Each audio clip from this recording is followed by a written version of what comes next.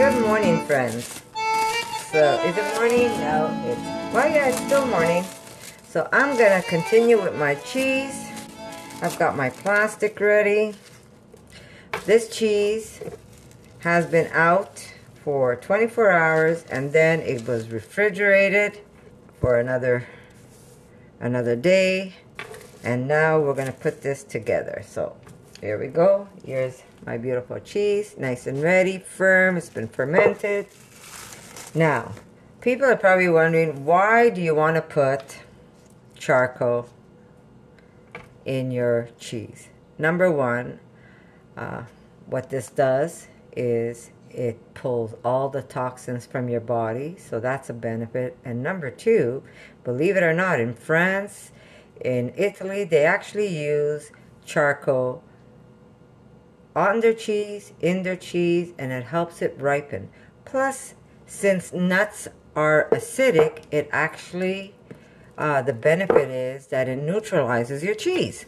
So, we're going to make a beautiful cheese where we're going to put, we're going to start off with putting a small, I don't know, should I make big ones? Let's see. It's nice to make some big ones. We're going to make some big cheese today. There we go. Now, we're going to just press this down a bit.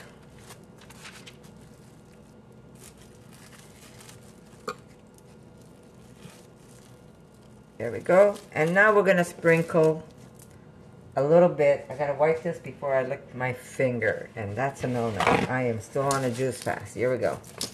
Okay. So we're going to put a little bit of charcoal right into the center of your cheese.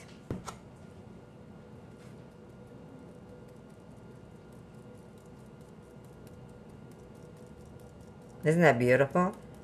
Blackened cheese. I dropped some on my paper. Is it gonna go? Yeah. So this is really up to you how much you want to put of this. But it is very good for you.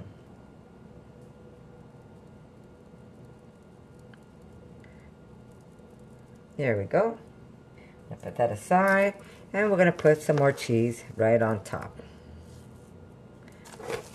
So we're going to get a pretty nice cheese.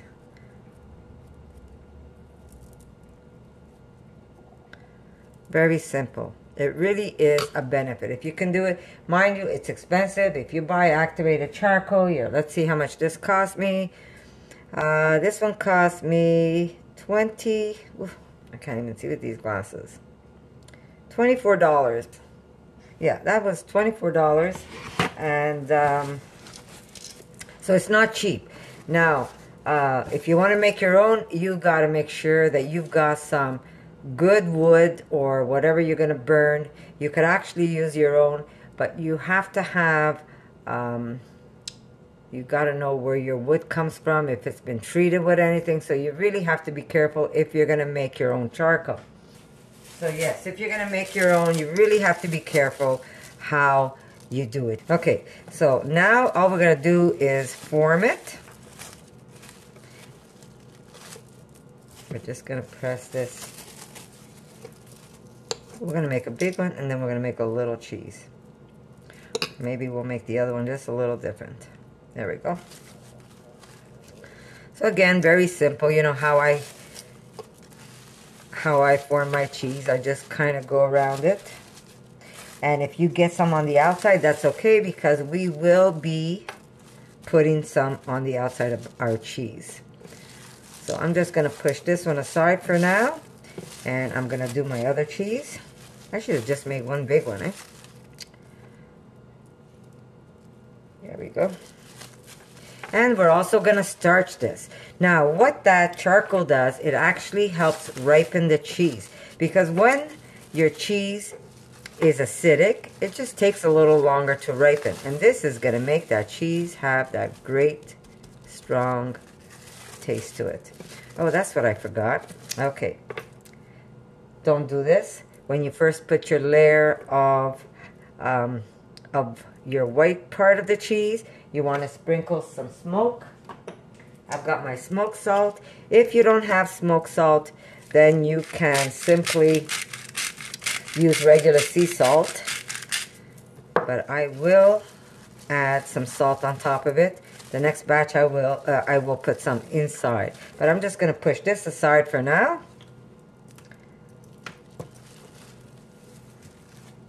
And that is going to be such a beautiful, beautiful cheese. And we're going to make another cheese.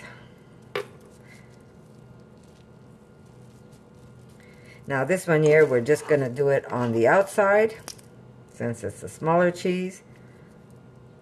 So you could get, you know, get creative. You could do it only on the outside, or you could do it on the inside.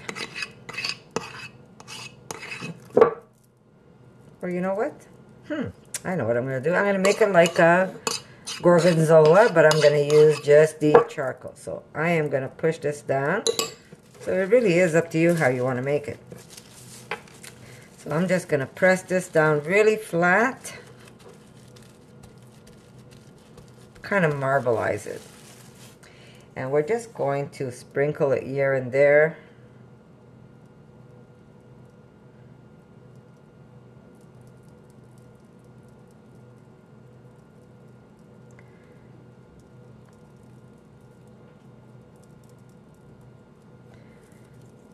And we're going to take this cheese and we're just going to fold it.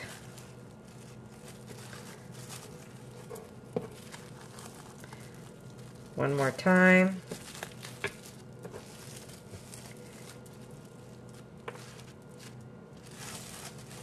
Press it down. Am I in camera? Sorry guys. There we go. We're going to press it down. And we're going to do the same thing. We're going to put some there. Oops. Did I miss it completely, eh? Jeez.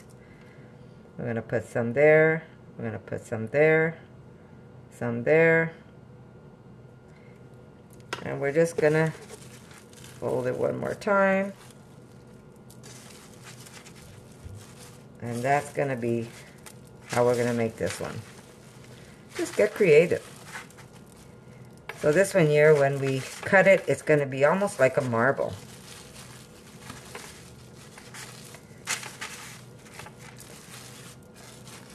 Okay,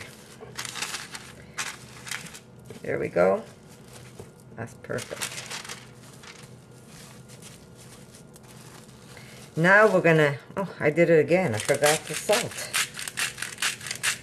Where's my head? Okay, in it goes. So now we're gonna get a little bit of my tapioca starch, and we're gonna just encase it. Okay, we're gonna start off putting some on top and work my way around. Now it's easier to handle the cheese. And if it gets black on the outside, that's okay too, because we're going to put some on the outside too. So it's all good.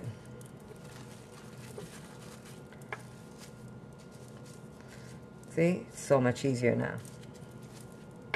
Now you can shape your cheese any way you want.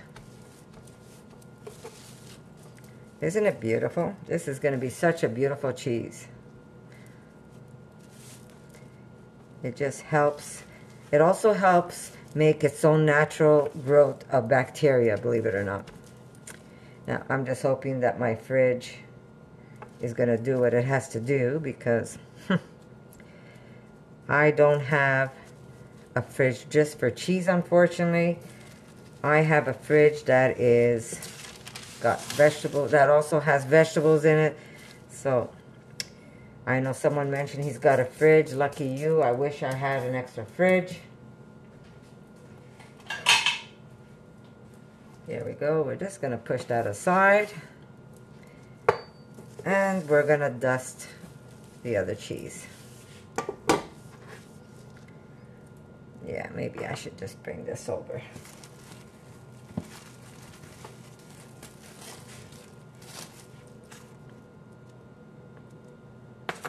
Flip it over.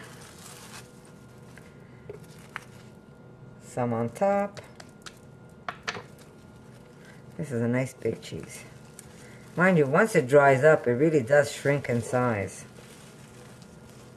But it's all good. There we go. We're just going to shape it. And you can make your cheese as high as you want it. As you rotate it, you can push it up. It's almost like making pottery. Except you're using your cheese.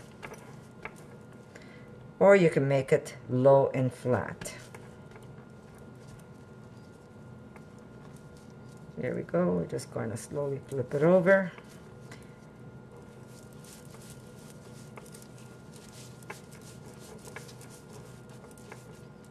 And I promise you, this cheese is simply fantastic. Your hands are going to get a little dirty, but that's okay. That's why we have soap and water. Okay, I'm just going to close this up. Old peanut butter jar. Recycle, guys. Okay. So I'm just going to push this away. Do I want to, yeah, maybe I'll put some nice paper around this one. See, guys, my hands are always in water. A lot of people say, why you touch? Why don't you wear gloves? But my hands are always in water. Now, we're just going to push this over to the side. Just clear up my counter because it is looking a little messy right now.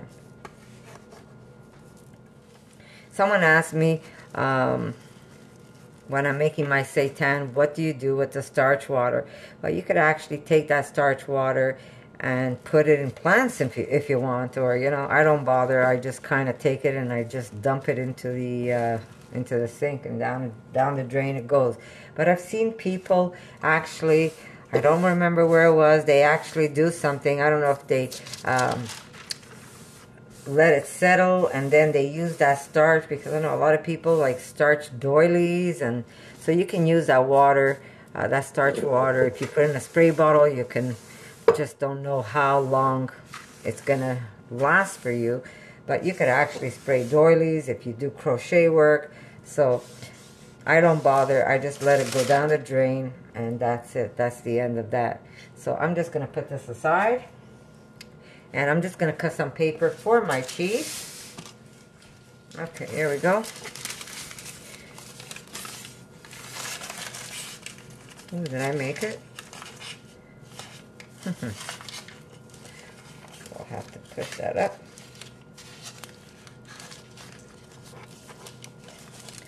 I just have to push up the tower. There we go. I didn't quite measure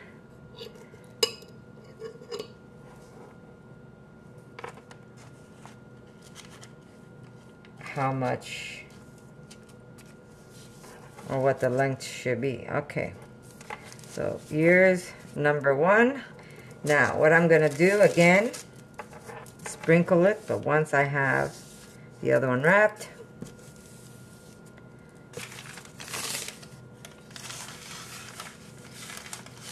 there we go.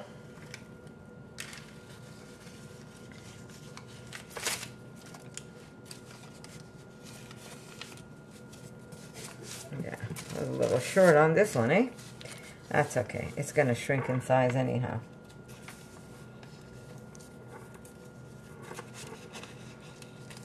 There we go. Okay, I'm just going to tie it.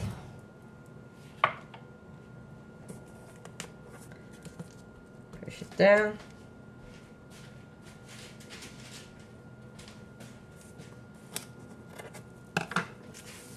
Does this one reach? We'll see. It just makes it.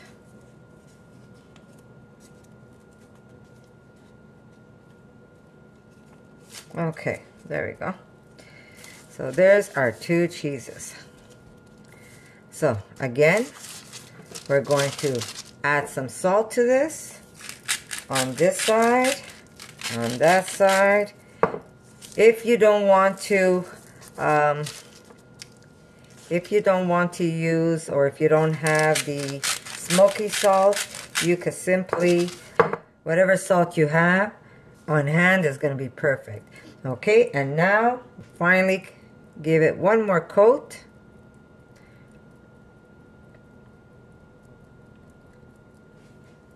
There we go. I'm going to get it without making a mess.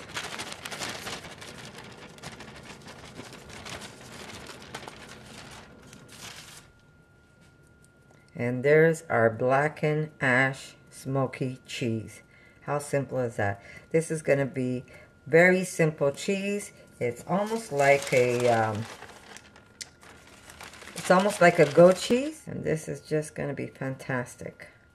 Now you can coat both sides if you want, or you can leave it that it's only coated on one side and leave the bottom white. It's really up to you. Isn't that beautiful? Your friends will be in awe when you serve this cheese.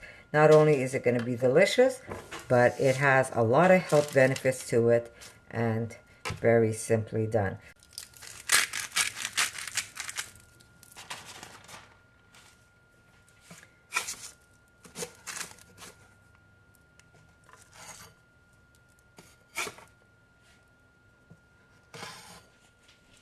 Okay, so here they are. Aren't they beautiful?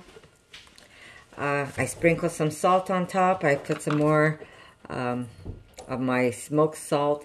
Now this is a Clubhouse smoked sea salt. My husband picked this up for me, I think. He's always watching out for things that I like. And I think he picked it up at Provigo in the city. Actually, he didn't. He was out shopping and he saw the salt and he was all excited and he brought it home. He says, look what I got you. So, yes, you can probably find this at Provigo. All you have to do is look where the salts and the herbs are. So that's what I used. Inside the cheese, I kind of forgot to do it. But otherwise, next time when you make it, divide your cheese in half before you put the charcoal. Do put some of the salt and then put the charcoal and then the white on top again and then the salt. So, but isn't it beautiful? And like I said, using charcoal in cheese has been around for a very long time. They call it ash cheese, not ass cheese, hash cheese. Sorry, that was a tongue twister. Not ass cheese. And it is simply delicious. It detoxifies you, and along with the detoxification, it also has many benefits. It also helps the cheese ripen, so it is a bonus. And besides all of that, doesn't it look pretty? How often have you put a piece of black cheese out for your friends? This will be the talk of the party for sure. So we're going to put this in a box. And all nice and prepared. I will make life easy for me so I don't have to worry about adding the charcoal later. I am adding my salt right into the box. There we go. And you really don't need that much. And we're going to simply just add some charcoal right onto the paper. You know, sometimes I have some bright ideas, don't you think? So when I do flip it, the charcoal is already there. And hopefully on the cheese and not just on the paper, right? Because that would have been a waste. So I am going to take my spatula. I'm going to go for the big one first. In the box it goes. Now notice my box has, I'm not sure if you can see it, it has holes right there. That's okay because when I put the lid, I have it taped so that it keeps the cheese nice and moist. And here's the smaller one, mommy and baby cheese. So there we go. I am going to dump the rest of this right into the box. And this cheese is going to be simply amazing. One more shot with salt. It's going to do its thing, and I'm not sure if I can flip it tomorrow. If I can flip it tomorrow, I'm going to wait an extra day. And then this is simply easy. I might be able to do it tomorrow too, because it will firm up as it sits in the fridge. And I'm just going to flip it. And I'm going to flip it, keep flipping it. If I want to add more charcoal to it because I see it's getting too light, not a problem. I'll just sprinkle some charcoal on top. But I think it's good the way it is. It doesn't have to be super, super black in the back. But it will eventually get black. With the moisture, it's going to get darker. So guys, I hope you like this recipe. Now, how long do you want to ferment it? That really is up to you. I would say at least let it age for at least 3 to 4 weeks before you eat it. The longer it ages, the better cheese is. It just picks up that nice, strong taste that you are accustomed in having with cheese. So the longer it sits and it ages, the better the cheese is going to be. But if you want it almost like a goat cheese, nice and creamy, I'd say at least 3 weeks. But, you know, play it by ear. You have to check your cheese. What I normally do is I always leave a little bit of cheese and I make a mini disc where I can taste it for taste and not break up the big discs. Last batch I didn't make my mini disc, so I did have to cut open one of the cheeses to try it. So there you go, guys. I hope you like this recipe, and if you do it and you like it, come back and tell me. I would love to hear from you. And if you like this type of recipe, nice little surprise, let me know. Leave a comment below. Share it with your friends.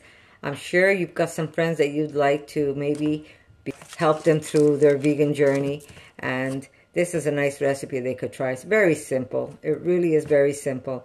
And you could be vegan and have your cheese too. So, oh, and I have another recipe I'm going to share with you. And wait till you see that one. I will be using the charcoal in that one too. So, guys, thank you. And I'll see you in my next video.